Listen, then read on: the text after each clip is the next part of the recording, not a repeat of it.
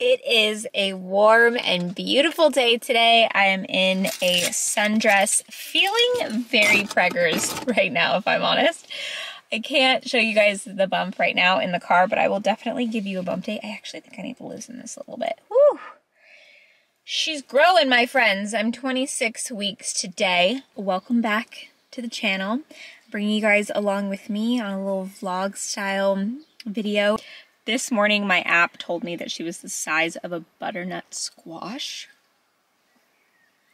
which seems really big. I just went and got nursery hangers, so like little tiny cute little hangers. And I can be pretty particular about hangers. I don't like a bunch of different ones. I like all the same hangers.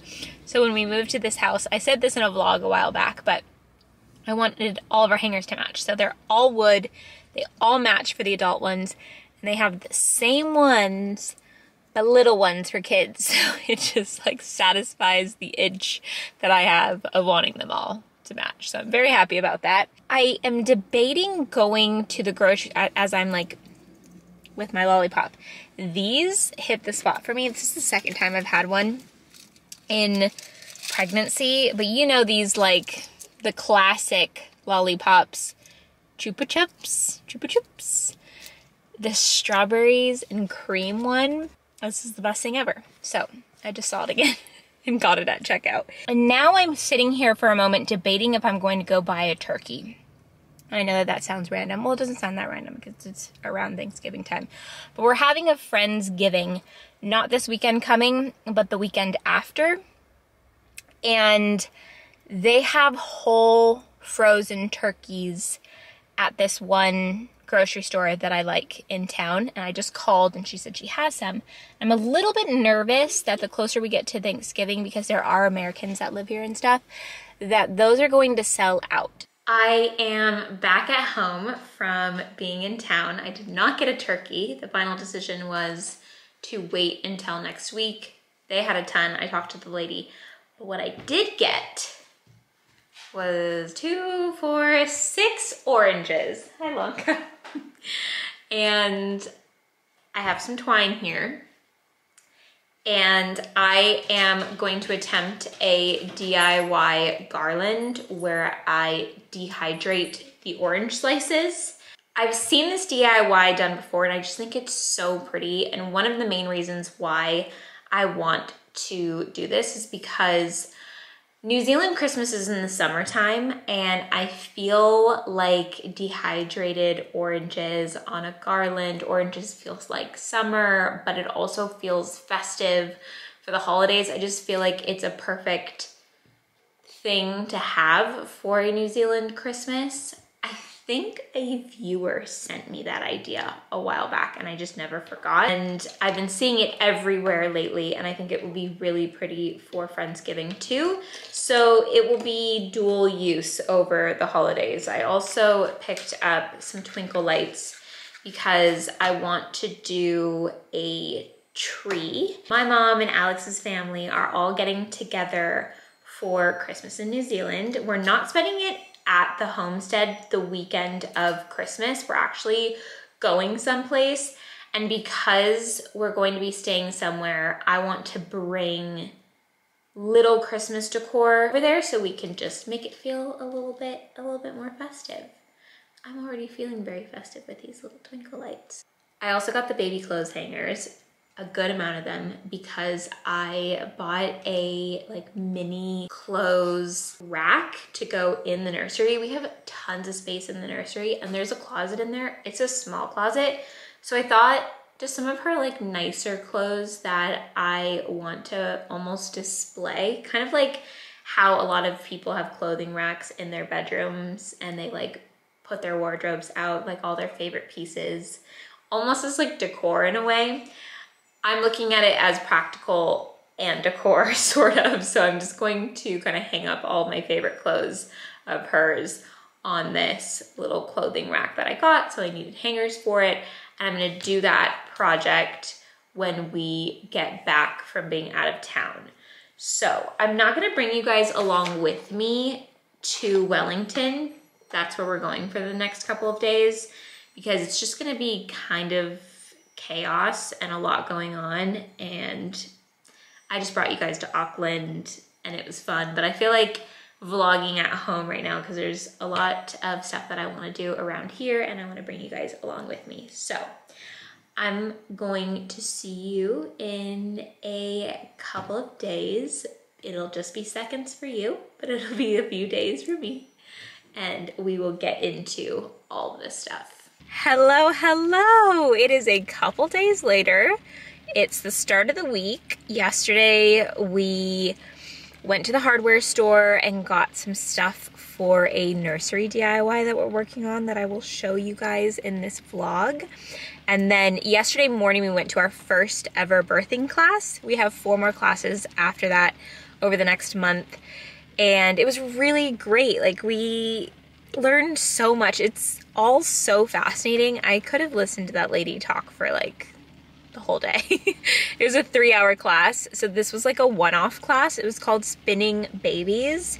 They have it in the US. I think it started in the US. They have it in the UK and kind of all over the world. But it's really cool because the one Spinning Babies class they have in New Zealand is like right by us, which is awesome because anywhere else in New Zealand you have to like travel quite a bit if you wanted to take a Spinning Babies class.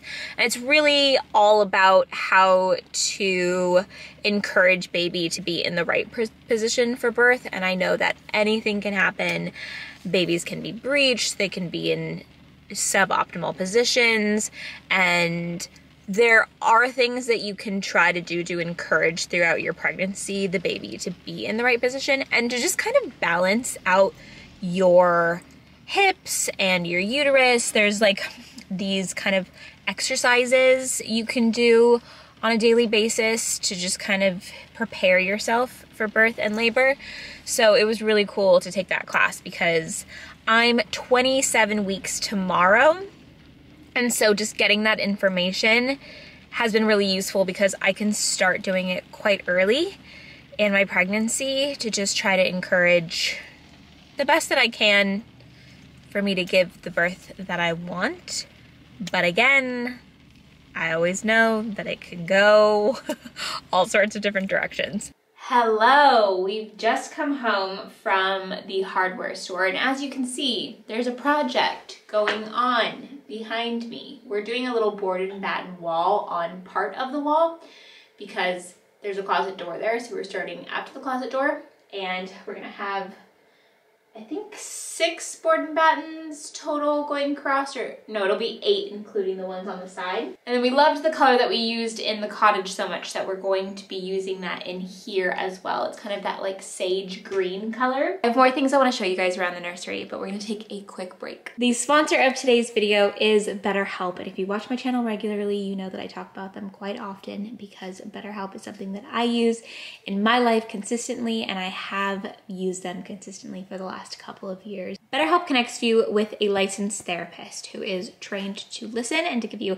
unbiased, helpful advice. Starting therapy can be difficult for a lot of people. Sometimes what you're looking for specifically won't be available in your area. Also, some people find the face-to-face of therapy a little bit uncomfortable. With BetterHelp, you can do your therapy sessions over the phone, you can do it with a video chat, or you can just do it via messaging, whatever feels most comfortable to you. If you're looking for something specific that you want help with, BetterHelp has over 30,000 therapists in their network, which is a wide range of expertise that might not be available in your area. To get started, you fill out a questionnaire to help assess your specific needs. And in most cases, you get matched with a therapist within 48 hours or less. And then you'll be able to schedule your therapy sessions at a time that is most convenient for you. One of my personal favorite features about BetterHelp is that you can switch your therapist at any time for no additional cost. So if the first therapist you get matched with doesn't feel like the right fit, you can switch without checking your insurance or having to see if someone's in your network. Over 4 million people have used BetterHelp, which is a lot of people, and it makes me happy to hear that people are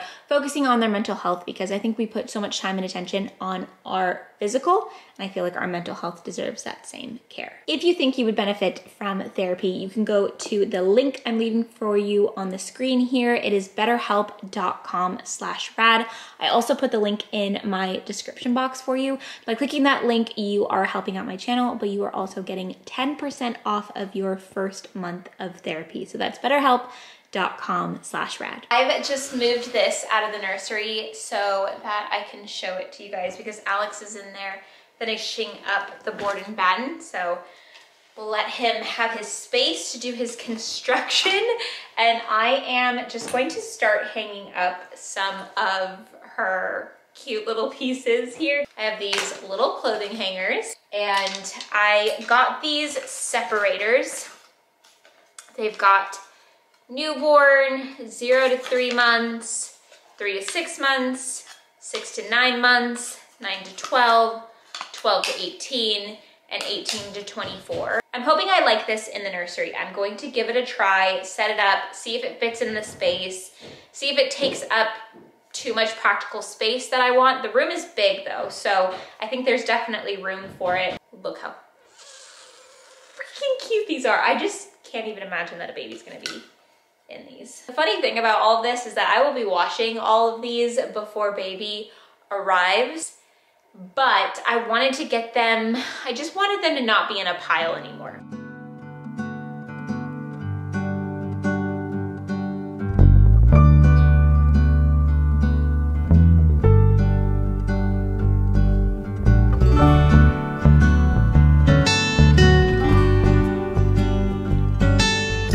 It is the next day.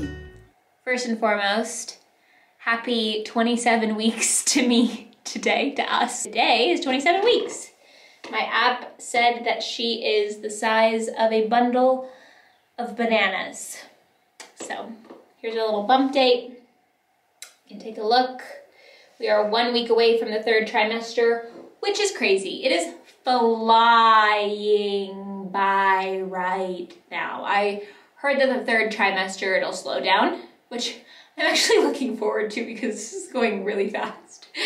But this is the board and batten wall. It's finished and I love it. I love the color of the green. It's like a neutral green. It's called Bud. It's the same color that we used for the feature wall in the cottage.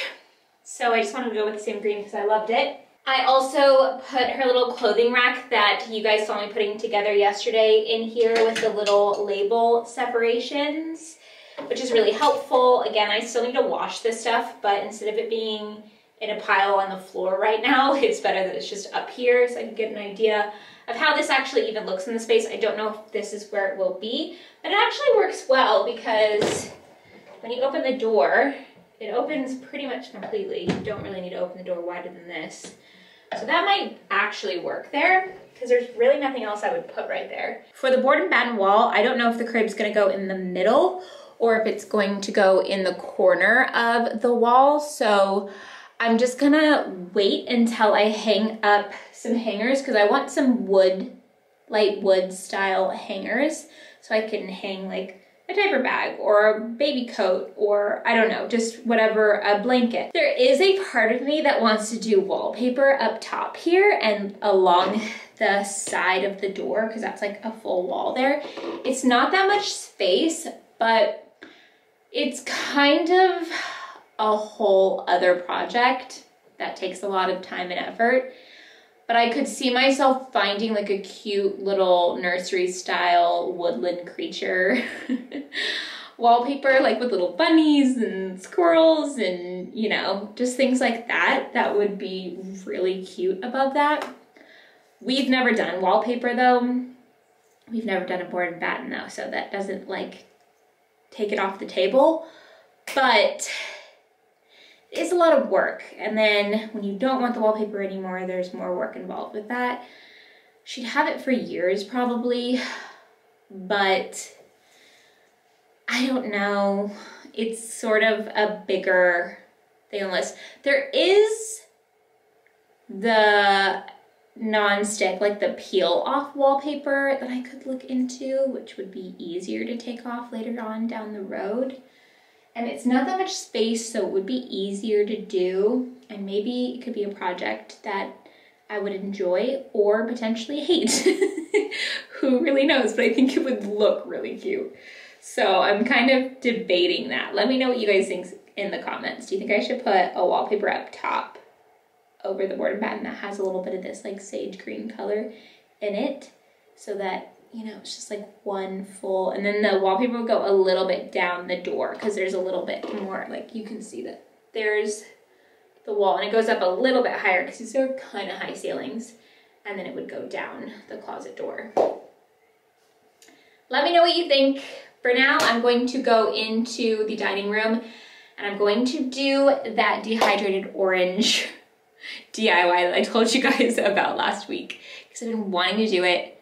I'm gonna preheat that oven and get it done. Okay, so we've got oranges, 2, 4, 5 here. And then I have this twine.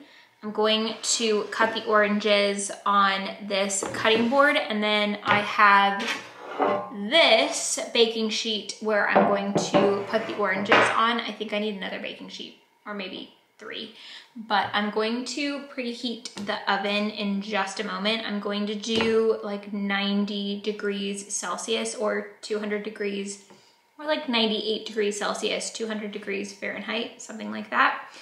The math. Sometimes I can, yeah, it's most of the time I'm, ooh, this knife is not gonna work. I need a sharper knife. I might actually get my bread knife. I feel like my bread knife cuts tomatoes and citrus and stuff better than any of the knives that we have. All right, I'm gonna slice them pretty thin, but not too thin. This might even be, this is probably too thick, so I'm gonna try my next one a little bit better. Probably like that. Now, I'm gonna slice them first, and then I'm going to go in with a towel to release as much of the juice as I can. The key is cutting it straight down so that you don't have like a thick piece. Okay, see, that's perfect. So maybe get a spare orange that you can do a trial on and fail at and then eat. The DIY I'm reading says to use paper towels to get the excess juice out, but I'm just using a hand towel like this because it probably even has better absorption. To be quite honest, we don't really use paper towels anymore. We use hand towels for everything, napkins, to clean. We haven't bought paper towels in years.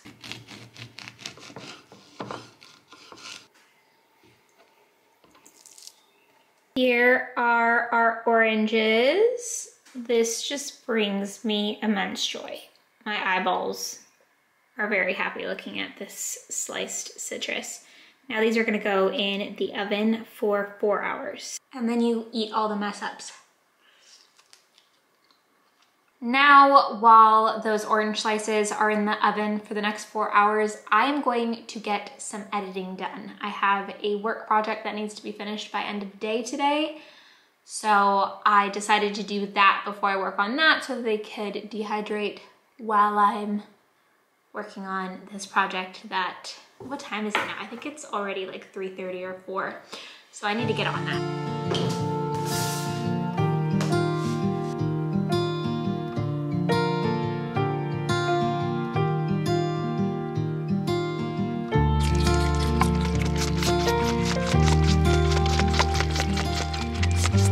I have some dried oranges here. It has been a success.